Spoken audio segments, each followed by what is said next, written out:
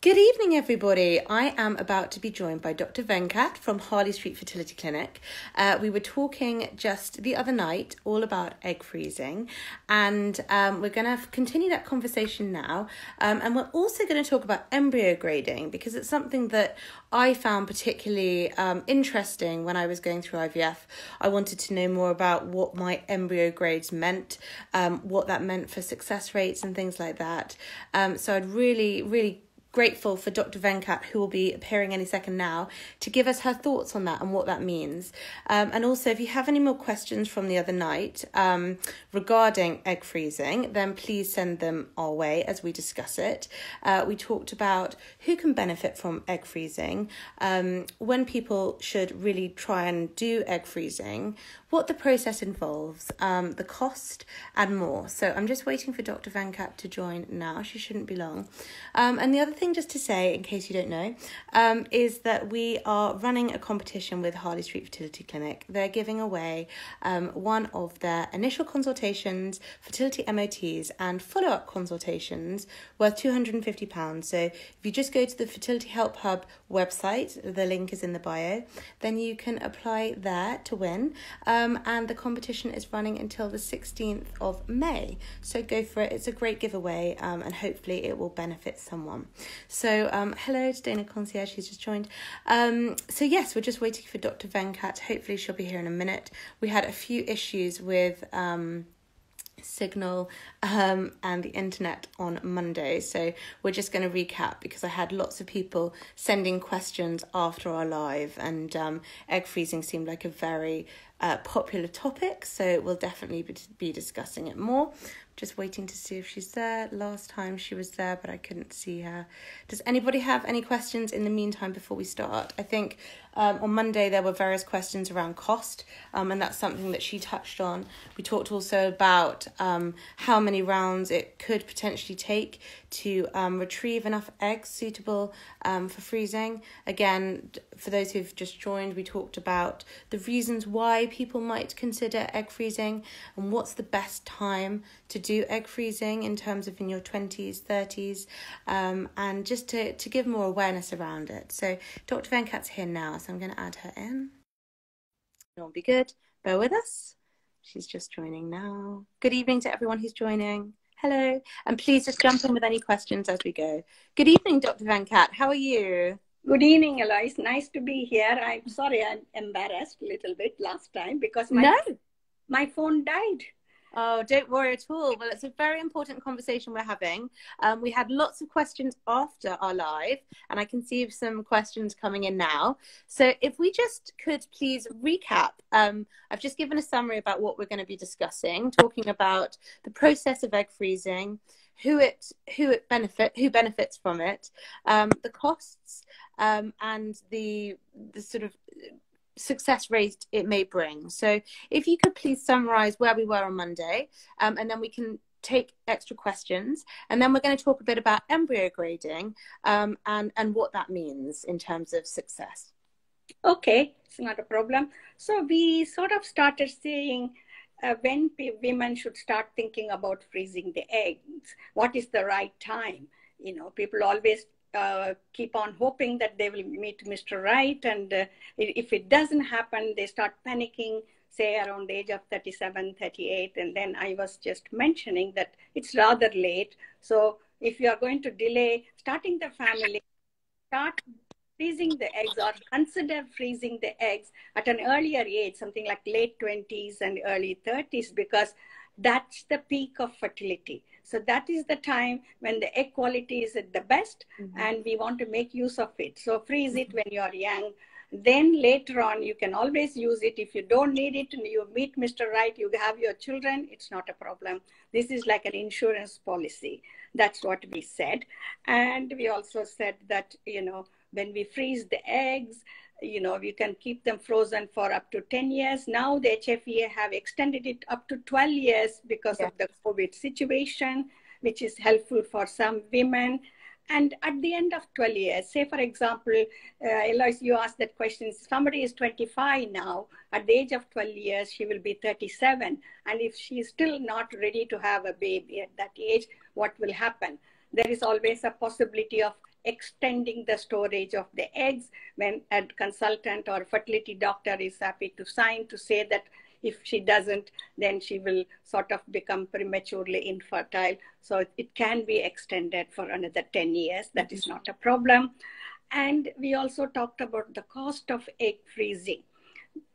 The egg freezing is not very cheap. I am aware of it. I accept it. But that is because all these things cost a lot of money. And that's the reason. Usually the egg freezing alone, the treatment cost is something like £3,000. And plus the medication, hormone injections and other things, it will come to £3,000 to £5,000. And every month, the woman has to pay for the storage of the egg, which will be £25 per month. And at the young age of 25 and 30, I don't think women will have this kind of money. I appreciate it. So in Harley Street Fertility Clinic, we have a finance plan whereby women can pay certain percentage upfront and pay the rest in installments. And they will have an interest-free loan. There is no interest for this loan, and it will be helpful for such women. And that's what we touched upon. And that's really useful for people who are perhaps in their late 20s or early 30s and aren't as financially sound as someone who might be approaching 40, for example. When, as you said, that is not the best time to be doing egg freezing. So if you could just sort of summarize a little bit more around the optimum time, that would be great, because that was a question we got asked a lot on Monday. And I guess there's a whole piece, isn't there, around awareness about that, because some people may leave it a little bit late, not realizing the importance of age. So in this country, UK, we say women should have their cervical smears from the age of 25. Okay, so I always say then, yes, that is the age that every woman should have a fertility checkup or fertility MOT. And as you have seen, probably we offer a virtual consultation and remote fertility checkup for the women. The cost of £250. They don't need to get out of the house. We will send the kit to their house, and they take a fingerprint test and send it to the lab. We'll have the result the next day. And this should be done from the age of in the early 20s. So women can then start planning their family life. Because if someone says, look, I am career minded, I want to come up in life before I settle down in family, then she should think about freezing the eggs soon after 25 years. Yeah. But if someone says, look, I'm not so much interested in career, I'm happy to settle down and have my babies now, then it's a different story. So women, I know at this age, nobody thinks about family. 20, 25, everybody wants to enjoy life and, meet different people, and they want to travel. So many things are there in life. But at the same time, if you want to have a baby using your own eggs, it's important to think about it. And if you do a test and it is okay at that time, it's not going to be okay for life. Please remember that. That's really good advice, because it can change quite quickly, can't it? Absolutely. I had my AMH checked at 30 when I was having IVF, and I actually did a test and checked it again as I approached 35 next week, and it has dropped considerably. Yes. And see, AMH remains sort of stable up to a certain age. And in each woman, it starts dropping down suddenly. And this age is variable from person to person.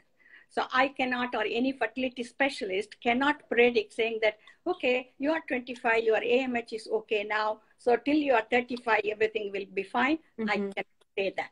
So if you say, I don't want to freeze the eggs now, then I will say, come back in 6 months' time, check your AMH. Or come back when you are 26, check your AMH. Then before it is too late, you are able to do something about it. So please, we must think about our fertility, possibility of freezing the eggs, and when the woman is young, say in her late 20s, because that is the peak of her fertility. And we also said that the technology is now very helpful. Yes. It has changed. We are freezing by a new rapid freezing method that's called vitrification. The success rate by freezing the eggs with this technique gives a success rate of 90% of egg thawing. What it means is when we take out 100 eggs, 90 of them will survive, which is great news. Previously, by old method, when we were freezing eggs, if we take out 100 eggs, only 40 were surviving. Look at the huge difference. Big, significant difference. That is because of the advancement in technology. People have perfected this technique. And in our clinic also, we have made babies from frozen donor eggs, and all of them do well. So there is no problem saying, look, we don't know whether frozen eggs will give rise to good babies, healthy babies or not. You have no worries. It can happen. That's again because of the advancement in technology. That's what we discussed last time. And that's good, I presume, as well, because if the success rate of thawing eggs is higher, then I presume that you will obviously still need a good amount of eggs to start with, but I would presume that might reduce the number of egg retrievals a woman might have to go through to have the success rate that you would hope for. Absolutely, Eloise, because if someone does it when they are young, then you'll have more eggs, so you don't have to do many rounds to get a decent number of eggs, and your quality is likely to be better. Yes. So that way, again, you don't need a lot of eggs. If you have a reasonable number, you can end up with a healthy baby. So that's why it's advantageous for everybody to do when you're young. And of course, you can sort of make use of this finance plan to support yourself. Someone's just said that they turned 36 in 2019. They went to freeze their eggs and were told that they had diminished egg reserve, so they want to start their family and have decided to use a sperm donor, and has had 3 failed IVF cycles. I think that she may have said later on, actually, if you're watching, that she wishes that she'd frozen her eggs at 30. So what would be your advice at that point if someone finds themselves wishing that they'd done something earlier? What should they do at that point? Because there are other methods that can be used in terms of donor eggs and things like that. Am I right? If yes, your own egg reserve isn't good enough anymore. Correct. You're right, because obviously everybody wants children using their own DNA. That is the ideal outcome. And that's why when women want to freeze and they suddenly realize that AMH is low and the ovarian reserve is not good, then it is a problem. And if they try IVF, the success rate is very low as well. And then in that case, the next realistic option would be to consider using donor eggs. If someone has got a young sister, they can use the sister as an egg donor because you will be sharing the genes with your sister. This can happen only if you are very close with your sister and she understands you and you understand, you are supportive of each other. Otherwise, generally, all these fertility clinics are anonymous donors, and we have a huge egg donation program. People can come and use donor eggs. And sometimes women think that, say someone is 40 and she has run out of eggs. Women think that, oh my God, I am 40. My chances with egg donation is also going to be very low. That is a misconception, because the chance of success with donor eggs is 50 to 60%. Because it's good, isn't it? Yeah. Yes. Absolutely. And it doesn't have to be anonymous. It can be an open donor if that's what you wish as well. And that's what the rules are. That's what the rules are in the UK. And I guess it's personal preference in terms of how you want to build your family and whether you want to tell your children or not. And yeah, what you want that situation to look like. Yeah, you can have a known donor, that is like your sister or friend or somebody who can help you, who is willing to help you. Then that is one way of doing it. That way you will know where the eggs are coming from, what is the child going to be. But some people don't want to have known donation because they are worried that there will the child will be affected later on, in which case they go for anonymous donation. Only in this condition, we must remember in the UK, now the law has changed. That means at the age of 18, child can still find out about the donor. However, the person who is having the treatment is the legal mother and her partner is the legal father of the child. but the child can go and find out about the donor. The donor does not have any right or responsibility over the child. Mm-hmm. Absolutely. Yeah. If anyone has any questions as we're talking, please feel free to send them over and Dr. Venkat will be happy to answer them. I think that we've covered, oh, here we are, sorry. My doctor recommended I take Prognova, is that right? And it really helped increase the number of follicles. And the doctor recommended it for women under 40 who have low egg reserve. Is that something that would be your recommendation as well? Yes, now there are few supplements which women can use to increase the number of eggs and improve the quality of the eggs as well. Because when the number goes down, when the AMH is low, there are two issues, Alois. That is, as we know, the egg number is low. And when the egg number is low, these are the last few eggs in the ovaries. It's like last few sort of, Easter eggs in the basket. The good ones are gone first. The ovary releases the good eggs first. So the last few eggs, usually they are not so good in the quality. That is why women with low AMH, they have a lot of miscarriages because of this chromosomal abnormality in the eggs. That is the quality. That is the problem. And that's why we say it's better to freeze when they are young and when they have good number of eggs as well as good quality eggs. Mm-hmm. So if someone comes to you wanting to freeze their eggs or wanting to look into it as an option, would you look at their AMH level rather than their age to decide whether it's worth it or not?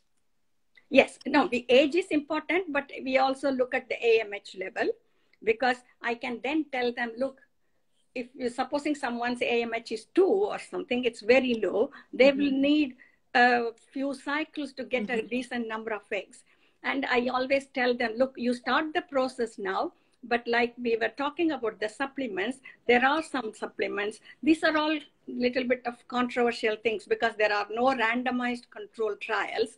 Okay. And they say that this is called DHEA and this one and coenzyme Q10 and melatonin. These things improve the quality of the eggs and egg number also. Because in my experience, I have had a patient, she had 3 attempts with her own eggs and her AMH was between 3 and 4.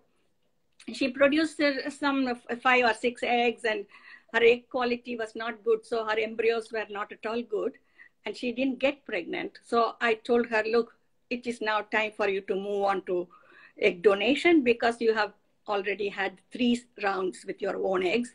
Don't spend more money and time, and also emotionally, it's not going to be easy for you. She said, no, Dr. Venkat, I will try. I want to have a baby with my own eggs. You tell me some supplements. So she went on these supplements for 6 months. And then when she came, her AMH improved a little bit. Even then I told her you might need 2 to 3 cycles, which she did. And I'm not making this up. This is a true story. You can come and check with my colleagues. She ended up with twins. We put 2 embryos and she ended up with twins. And she changed the whole picture. Look, here is a lady I recommend egg donation. She ended up having twins with her own eggs. That's very inspiring. I have to say, actually, from a personal point of view, and this definitely isn't necessarily the case for everyone, but my egg quality was better on my second retrieval, even though I was 2 years older after I'd had my first daughter through IVF. And then we had twins. And I put that down, some of that I put down to my nutrition, the supplements, my de-stressing methods, the way I was living. I had longer to prepare for the sibling IVF round. So I feel that my body was in a better state for that cycle. So someone just asked actually about CoQ10. What's your recommendation in terms of that supplement? How much to take? And I presume even if there aren't any randomized studies to say it works, there is no detrimental effect to take it. Correct. It's depending on the amount, obviously. Correct. The coenzyme Q10 is actually a cellular catalyst. How it works is it makes makes the cell work better or more efficiently. And there are some structures within the cell cytoplasm. These are called mitochondria. Mitochondria are the powerhouse if they are strong, you will be energetic. So this coenzyme supplies energy or makes the mitochondria perform better. So makes the cell more efficient. And that is why people, even generally, people who want to look better, they take coenzyme Q10. And if they want to study and remember things, they take coenzyme Q10. And in a similar way, this one helps the quality of the eggs, helps with the quality. That's why, like you said, de-stressing corrects the hormone imbalance, Lois, and that way it improves the quality of the eggs.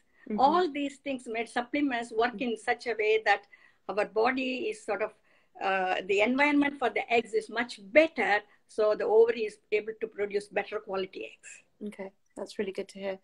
And then moving on to our next sort of topic, but I'm just going to say at this point, if in case you haven't seen and you've joined tonight, Harley Street Fertility Clinic are generously giving one of our Fertility Help Hub readers a free consult, initial consult, a free AMH test, and a follow-up consult. So if that's of interest and you're at that stage, then you just need to go to the Fertility Help Hub website to enter, and this will be running until the 16th of May. So very generous offer there, and it is in line with what we've obviously been discussing tonight.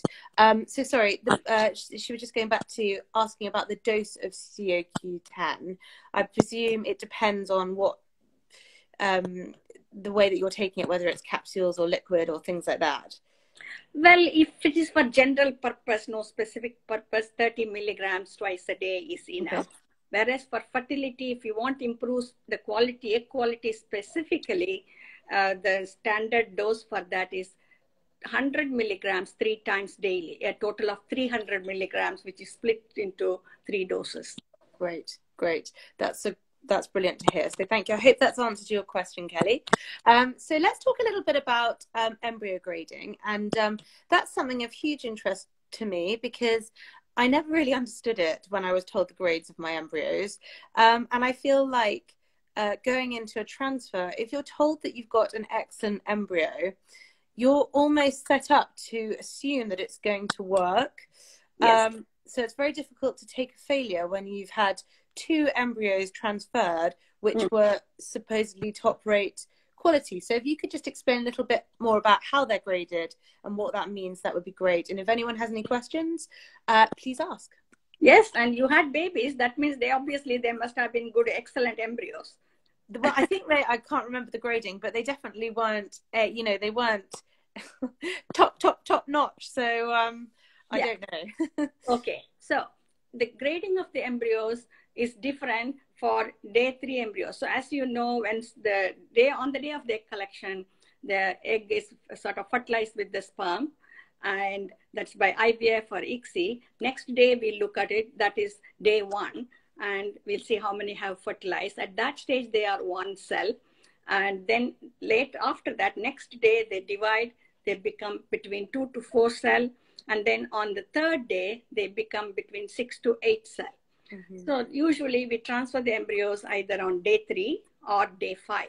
Nowadays, all the clinics are inclining towards day 5 transfer, that is the blastocyst, because that has a higher chance of success. What I mean is higher chances of implantation.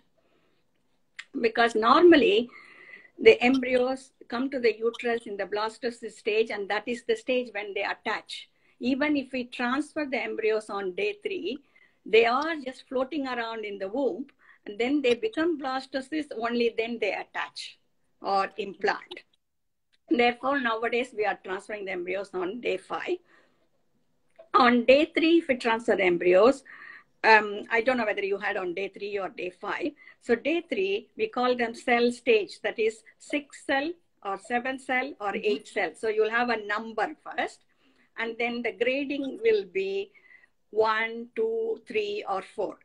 That is another number, and that will be out of 4 grading. Okay, so 4 out of 4 will be the best grade embryo. It has got the maximum score. 3 out of 4 is a good embryo. 2 out of 4 scoring is average. 1 out of 4 is poor. So usually we transfer only stage 3 and 4 embryos, not 1 and 2 because their quality is not good. What they mean by this 1, 2, 3, 4 is the symmetry of the cells in the embryo. That means one may be big, one may be small. That is, we don't like that. We like all the cells to be of similar shape and regular in outline. And also when they divide, they send out some fragments like, the metabolic division send some waste material outside into the cytoplasm. These are called fragments. If there is more fragmentation, the grading of the embryo goes down. Mm-hmm. It is not a good sign because it interferes with the implantation. So if yours is the top-notch embryo, it will be, say, for example, 8 cell and no fragmentation at all. That means it's 4 out of 4. That is the best embryo. Okay. And 3 out of 4 also is good. We can have a baby. Okay. If you go to day 5, which is the blastocyst stage, what happens in this stage is day 3 embryo, as I told you, the embryo had between 6 to 8 cells only.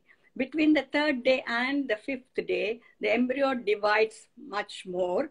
And on the 5th day, the embryo has more than 100 cells. Mm-hmm. And also it develops what is called collection of fluid inside. That is why it is called blastocyst. Because cyst means fluid collection. Blastocyst, blastomeres are the embryo cells. So there is a collection of fluid within the embryo cells. That's why it's called blastocyst stage. Okay. Now, at this stage, what happens is the embryo is more advanced and more differentiated. If you look at the cells on day 3, all the cells are the same. Whereas on day 5, the cells differentiate into 2 groups of cells. Mm-hmm. So at one corner, say for example, imagine a ball. It is because in 3 dimensions, and in one corner on one margin, there will be a clump of cells. These are called inner cell mass. That is the technical term. But in other words, these cells become the baby or the fetus. Mm-hmm. And there will be another set of cells which are sort of along the margin of all the, the circular thing, round thing. And those cells become the placenta. Okay. So, thank you. And someone's just asked, have you ever known success with the day 7 embryo? No, in this country, we don't transfer day 7. Maximum mm-hmm. is day 6 we transfer. Okay. Day 7, we are not allowed to transfer. Okay. So we freeze. Freeze. Okay. So someone said that they have 2 embryos left. They're transferring them in June. Embryo 1 developed day 6, grade 4 CB, and the second embryo day 7, grade 4 BC. What are her chances? She's rather nervous. Yes, it is. But all this, okay, the grading I will explain little more. In the embryo, the blastocyst stage grading is done in a different way. Mm-hmm. Initially, it is a small ball, and then it expands like this, gets bigger and bigger and bigger. So as the expansion gets bigger, the scoring is much better. So okay. Small one is called 1 blastocyst. Then it is 2, 3, 4. 4 is an expanded blastocyst. 5 is further expanded. Then there will be 2 letters followed by this number in mm-hmm. blastocyst. First letter refers to the grading of the inner cell mass. That is the group of cells which will become the baby or the fetus.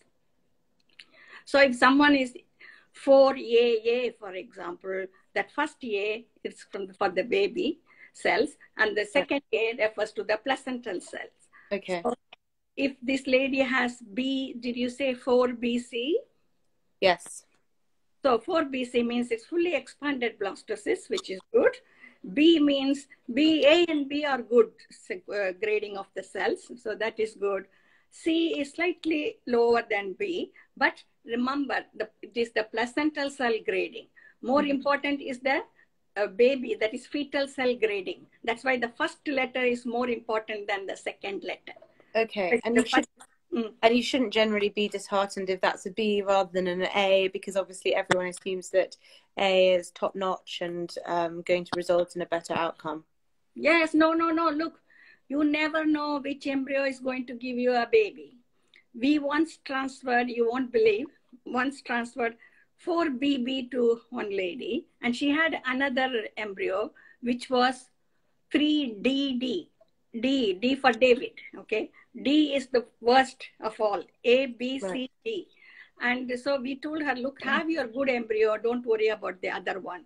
And she said, look, it is a potential baby for me. I don't want to throw it, so let me also have that anyway. It's going to be, otherwise we are not going to freeze it because the quality was not good. So we were going to discard it. So she said, look, I don't want to discard it. Let me have that one also. You won't believe, we never thought it would happen. She ended up with twins. One was from BB, other one was, so when she had two girls. One girl was running around, the other one was very quiet and sitting. So she always says the one which is running is BB, other quiet one is the DD doctor. What So I want to say is, like, don't think that BC and CC will not make babies. We never know which embryo. Every embryo is a potential baby. Of course, we want everything to be perfect. We want everything to be AA, but it doesn't happen. Go with a positive thing, prepare well, and if it's meant to happen, it will happen. And I guess that's a good point to say, isn't it? That people need to, have these conversations with their fertility clinic to ascertain what, take their advice in terms of what the embryologist is saying, what the specialist is saying, and trust that they'll be making the judgment about which one to transfer, if there is one or a couple to transfer. Correct. And if they are not of good quality, I don't think the fertility clinic would have frozen those embryos. Okay. So there is a chance, reasonable chance of that embryo giving rise to a baby. That's why they have frozen it. It's not the top notch, but still, hey, let's try. If it gives you a baby, we are all happy at the end. So don't think, oh, my chances are low. No, no, no. Every embryo has a potential. You have to make it better for the embryo to develop inside, do everything, develop your lining, and do other tests with support mechanisms and everything. And we have to think about it like that. Yes, whatever we have got to go for the embryos we have got. And we should not feel dejected about it. Sorry, someone has just asked or said that they had two frozen embryo transfers with 5AA embryo in the first and 4AA during the second. Both her cycles failed. She had a chemical pregnancy from the second one. Does multiple embryo transfer increase success rate? It's a good question. Well, it depends on the age of the woman, because if a 5AA embryo from a 32-year-old woman is different from 5AA embryo from a 42-year-old. Right. The chemical contents are very different. Why I say that is the implantation potential of the embryo, which was from a 32-year-old woman, is higher. And not only that, the phrase which says appearances are deceptive is applicable even to the embryos. Because even if it is a top-notch embryo, 4AA, is it chromosomally normal or not? Nobody knows. So nowadays, we are recommending more and more of testing the embryos. So if somebody has 4AA and 4BB, we will say 4AA is the best one, we must transfer it. But you check these two embryos, 4AA might have Down syndrome chromosomes, extra chromosome, so it's an abnormal embryo, whereas 4BB might have all normal chromosomes, in which case, if you transfer 4BB, even though it's not so good as the first one, it's likely to give a healthy baby at the end. Right. Whereas if you transfer 5AA, that has abnormal chromosome, I'm only saying that, I'm not saying all the 5AAs are like that. I'm saying unless we test, we don't know. So even though it was a great quality embryo, probably these miscarriages and failure to, the failure of the treatment happens because of this chromosomal issues. That is why nowadays we say, especially when we are going to transfer one embryo, we want our patients to get pregnant in the first attempt. That means if I have 3 embryos, which one will I choose? So I have to put the right embryo inside. What is the right embryo? One which has got good implanting capacity, which is shown by the grading, and also which has got normal chromosomes. These are called euploid embryos.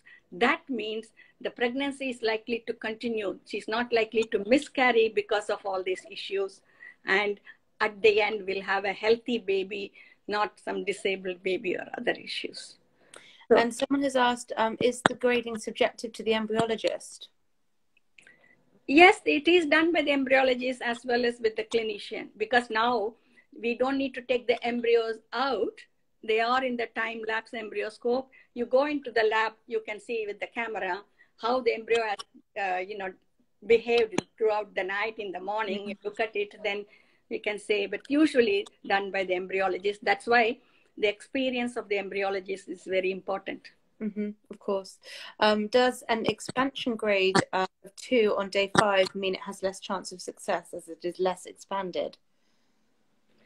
Yes, expansion, say comparing two embryos where one is more expanded, other one is not so expanded, then the expanded one, which is 4 in grading than 2, has a better chance of implantation. Okay. Great. Well, thank you so much for answering those questions and for all of your expertise this evening on egg freezing and also on embryo grading. If anyone has any more questions, please feel free to send them over and I can pass them on. And also, thank you everyone for joining. And as I mentioned, if you'd like to take part in our giveaway, then please go to the Fertility Help Hub website. The link is in the bio, and you can enter there for a chance to win a fantastic giveaway. Thank you, Alice. Thank you very much. Have a lovely evening, everyone. Thank you for your time. Bye-bye. Bye. Bye.